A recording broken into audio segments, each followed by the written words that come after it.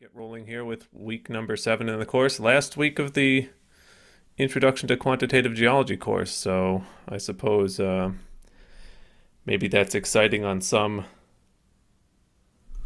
level. But we basically are going to continue with what we were doing last week in terms of the theme of this week's exercise, and there's actually not any significant amount of new material that I'll introduce in this week's lecture time at all. So it will be only material that we have covered previously in the previous weeks up to this point in the course. But of course, we'll have opportunity to address any questions you might have, and I will go over in general what this week's exercise is about and how things are going to work for the end of the course in our remaining bit of time. So yeah, I think just taking a quick look at the feedback that's been posted here on our poll page, it looks like exercises were fairly good to difficult, but straightforward and not too long and challenging enough. So that all sounds pretty good to me. I think this was the kind of idea that I was hoping to see be the case for this last like 2 exercises in the course, is that we put together things that we have been working on a bit on and off in different weeks. And the idea with that is that we can essentially combine all of the main topics we've addressed in the course earlier on, things like heat transfer, predicting thermochronometer ages, and all of that stuff, and in the end come away with a nice little thermochronology model that does basically everything you would need to do to start interpreting some of this data yourself.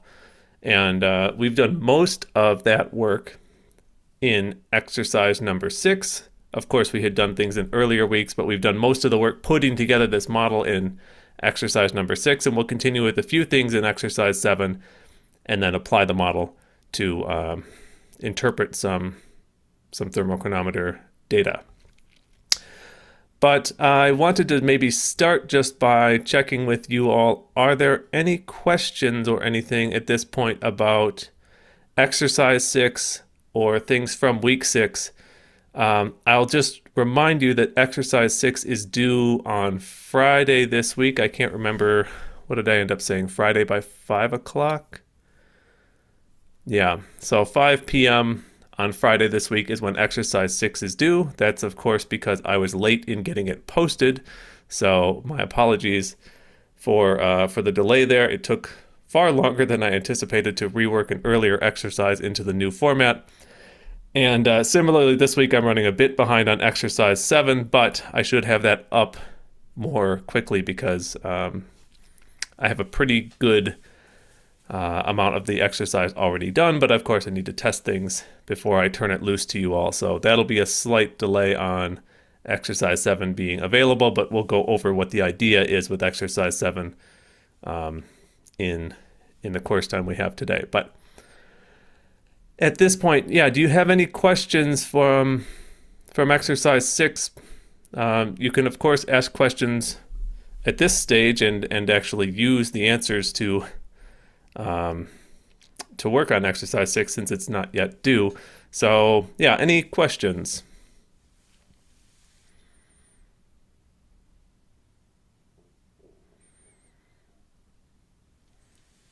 Seems like maybe not. I guess that's perhaps a good thing.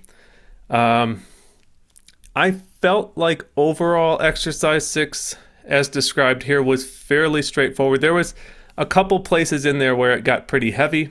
So a couple of the functions you had to create were a bit involved. So if I just take a look here at the exercise 6 template repository, point out a couple things. One is, in case you haven't noticed, GitHub has changed the way in which notebooks are now rendered, so they look slightly different than they did before. I think in almost all ways this is an improvement.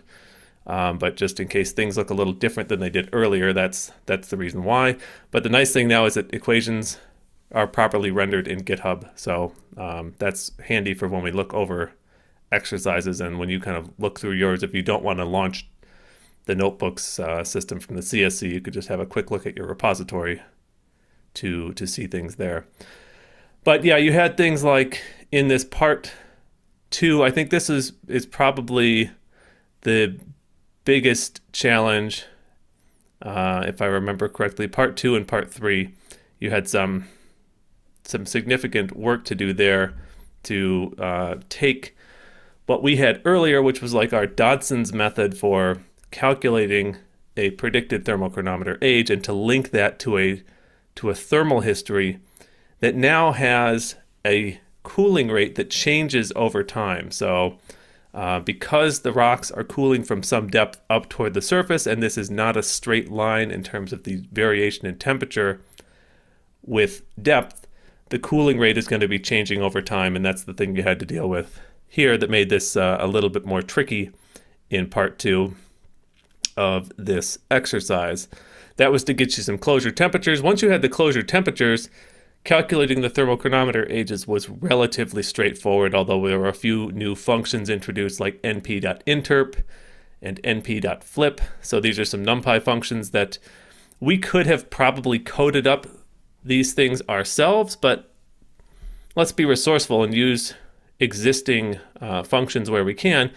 NumPy has these things for doing interpolation so that we don't have to worry about ourselves coming up with some kind of our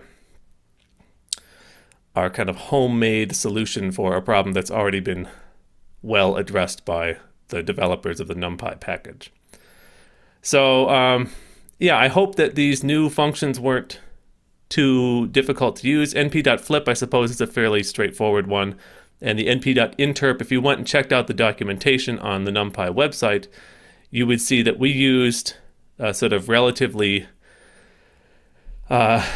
simple set of things here. So there's 3 required parameters, and those were the 3 things you passed in. Then there were some optional things that we didn't use.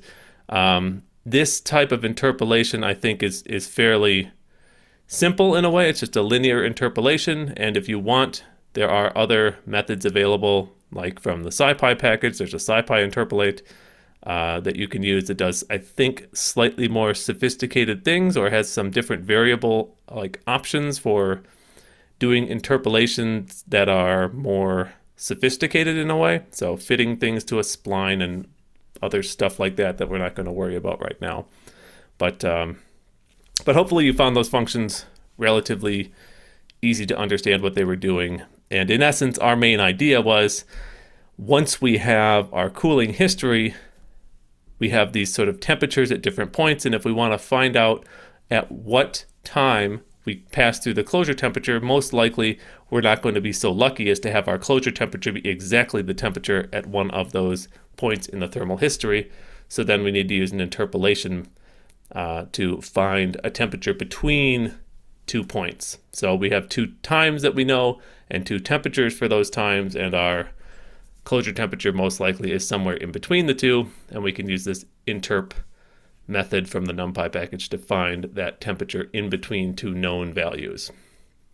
And it's done, I think, fairly simply in this case. So yeah, I think that was the kind of basic idea for exercise 6. If you don't have any questions at this point, that's fine. But we can maybe talk then a little bit about what's coming up. So I think on the course page, you should hopefully see that Lesson 7's overview is visible. And if you go there, what you'll see is basically a list of mostly stuff from week number 6. So these are the slides that we had on low temperature thermochronology last week and the introduction to exercises 6 and 7. So those are linked here just for your convenience, as well as the final paper description. We went through the final paper a bit last week, and you can also find the information here on the course page that describes what you should do there. And if we have any questions about that, maybe at the end of our discussion here, you'd be more than welcome to ask questions about the final paper. Ooh, I didn't post the lesson video yet, so I still need to do that. Whoops. And I can try to get that up as soon as this evening. But yeah, exercise 7's not quite ready yet. And basically, if I go back to exercise 6 here, and we think about what we did in exercise number 6, I guess if I scroll way up to the top, in this first problem, we did a bunch of stuff here about predicting thermochronometer ages from a thermal model. So we created this thermal history. We used this transient heat transfer equation to give us a thermal history. This would be just a history that would be recorded in a rock as it's cooling on its way up to the surface. So we recorded that thermal history and used it to then calculate what the closure temperature would be for different thermochronometers using Dodson's method. So again, the challenge here was the fact that this cooling rate would be changing over time, because the most likely in a sort of erosional environment, you're going to see faster and faster cooling rates as you get closer to the surface.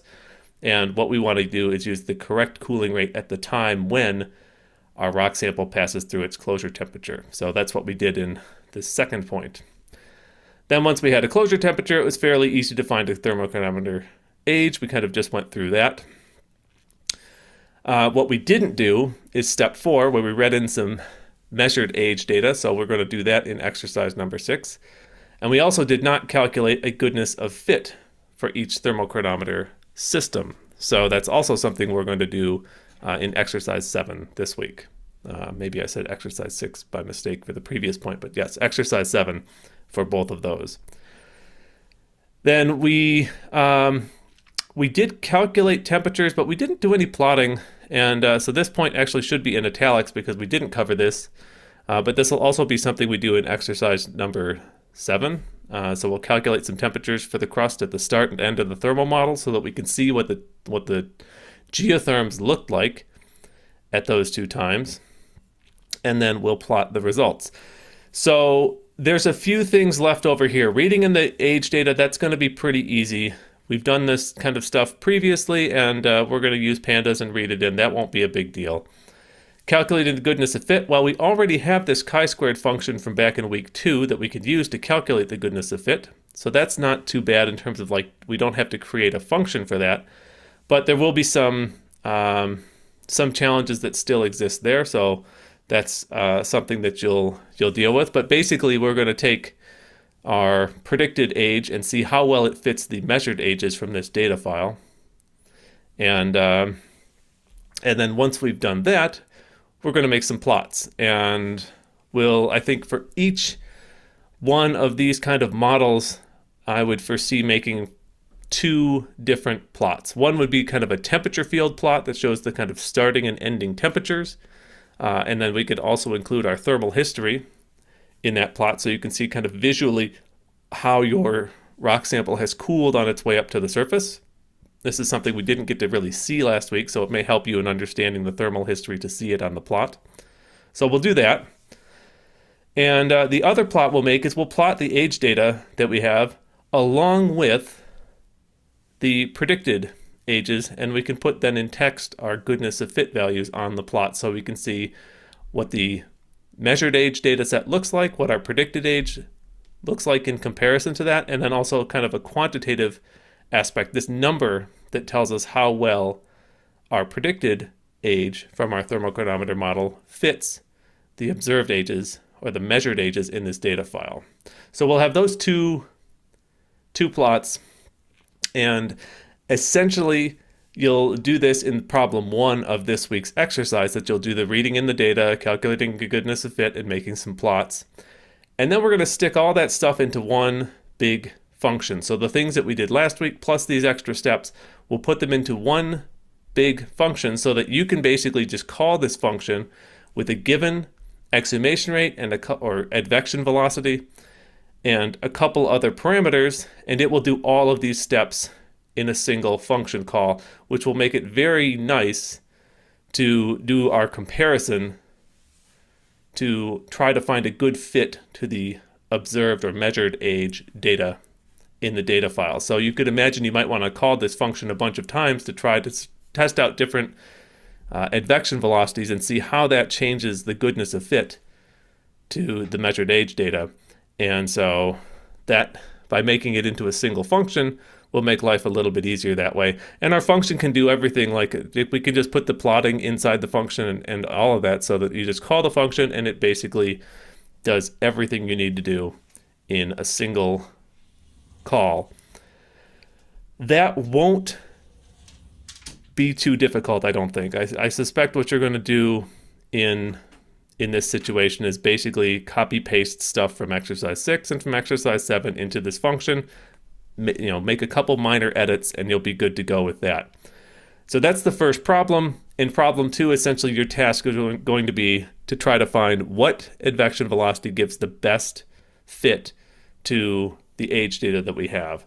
So when we looked last week at our preview for exercise 6 and 7, I think that's, maybe pull up the slides here quickly in a kind of PDF preview. Not found. Oops, why is that not found? That's interesting. Okay. Well, those slides should be there. Sorry, I thought the link should have been working. Let's see if they work from here. Nope, they sure don't. All right, well, things are off to a good start so far. Let me see if I can open up our introduction slides. I think it was maybe this set here. And I'll fix the link that we had. So it was mentioned that we're going to be looking at some age data from the Himalaya and Bhutan. And then we saw this kind of map view of where these samples had been collected across this transect in western Bhutan. So kind of running north to south. There were a bunch of different rock samples that were collected, and different thermochronometer methods were used to date those rock samples.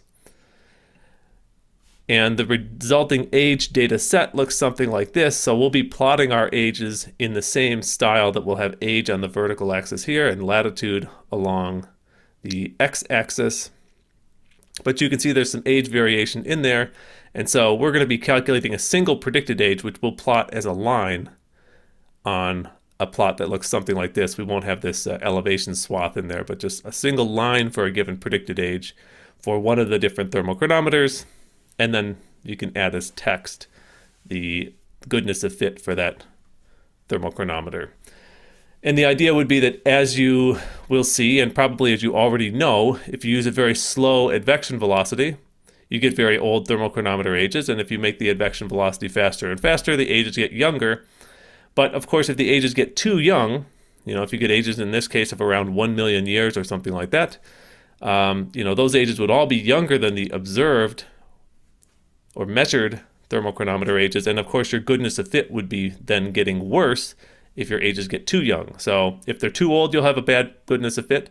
And if you speed up your advection velocity, what you should see is your predicted ages get younger and younger until the point that they kind of have this best fit at a given advection velocity. And if you keep increasing the velocity, you'll see that the fit gets worse and worse for higher velocities, because the ages continue to get younger and younger, and at some point it's simply too young to fit the age data that we have. And so I'm going to ignore my phone. Yeah, I think that's the kind of idea here.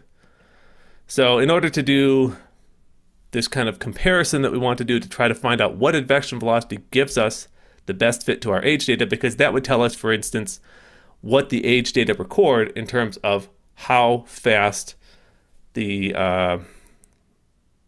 rocks near the surface have been eroding over time. So in that situation, we're then going to play around with the advection velocities, try to find a good fit to the different age data sets. And what you might see is that for different thermochronometers, you have a different best fit velocity, which might tell you something about how the rates of erosion in this part of the Himalaya have changed over time, whether they've been faster or slower at different times in the past. And we'll get something then of kind of a history of erosion in this exercise using our age data and our thermochronometer model. And that should give you then everything you need to work on the final project report, because essentially in that final paper, what you're asked to do is essentially talk about these last two exercises, 6 and 7, in the context of what it tells you about how fast the Himalaya in Bhutan have been eroding over time, and some of the different things that might be affecting that erosion, or some of the limitations of your model and things like that. You have opportunities to talk about a range of different things here in the final report. So yeah, I think at this point I maybe could ask, are there any questions about exercise 7 kind of in terms of its plan? I don't have it up yet, obviously, so I can't show you any details, but I think I've gone over basically what it would do, and you can hopefully see how that's a continuation from exercise number 6. Any questions about exercise 7, week 7 stuff, or the final paper?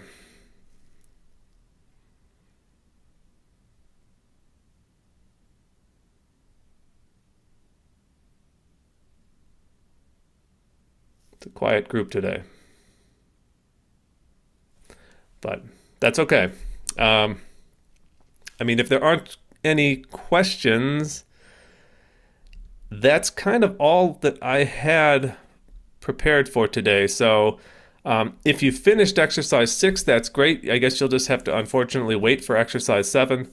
If you're still working on exercise 6, I can sort of stay here in Zoom for the time that, if anyone is interested in having some questions about exercise 6 addressed or whatever, I can stay here. But otherwise, I will try to get exercise 7 posted as soon as possible so you can get started on that. The tentative deadline for exercise number 7 is the 22nd of December. That's Wednesday. So that's a week from Wednesday, this coming Wednesday. So I think what that would mean is basically you should have at least a week to finish exercise number 7, and then you would have that done before the Christmas break. So hopefully then you can have that like kind of put out of your mind. If you want, of course, it'd be great if you can get the final paper done before that, but the final paper itself is not due until, I think, what is it, 14th of January? Yeah. So that's going to be the Friday of the second week in January. So that's right before the teaching period number 3 starts. And so you should have time, if you don't get into the final paper before the holiday break, you'll have time then before the next teaching period starts to make some progress there. But yeah, I don't have anything else to share with you for today. We covered all our introductory stuff that we needed in last week's lecture, and I'll just maybe remind you that when it comes to working on this final report, and even on exercises 6 and 7, don't forget to go back and look through some of these materials we've covered in the earlier lessons. I mean, if you have questions about goodness of fit, you can go back to when we talked about goodness of fit in lesson 2. Or if it's things about the basic ideas of thermochronology, well, we covered some of that in exercise or in lesson number 3. And same thing with the heat transfer and advection ideas. Those were covered in lesson number 4 in some capacity in both of these sets of lecture slides. Lesson 5 is sort of anomaly in the sense that we didn't take too much from that to use in the weeks 6 and 7, but otherwise we're pulling stuff from weeks 1 through 4 and week 6 now into what we do in week number 7. So we'll have stuff from the earlier lessons, and just don't forget to go, if you're kind of confused about something, back into these earlier lesson materials and have a look there. And otherwise, you're also welcome to ask questions on Slack. But that's it for me. Otherwise, today, as mentioned, I'll just stay here on Zoom if you have any questions about exercise 6. And otherwise, I will get exercise 7 up and available to you as soon as I can. Okay? So, yeah, any last questions at this point? I'm going to go with probably not.